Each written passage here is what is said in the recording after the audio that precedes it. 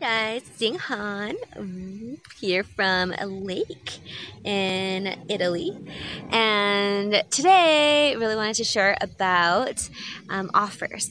So for those of you who are in your own business, you know that offers are the way, the product or service that you are selling, and that you are providing to your customers. For those of you who are in corporate or who are in organizations, the offer that you have actually is your set of unique value proposition in those terms, or just what you have uniquely that is valuable to not only your teammates but to the larger corporation, and that has your personal just juice and brand to it.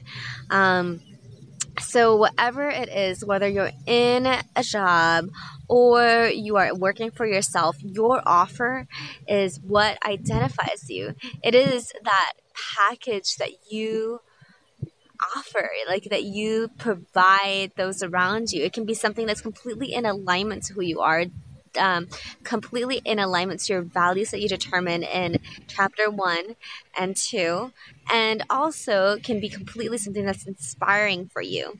So what is that unique gift that you have, and how can you share that more and make that even more exciting for yourself? I'd love to hear from you.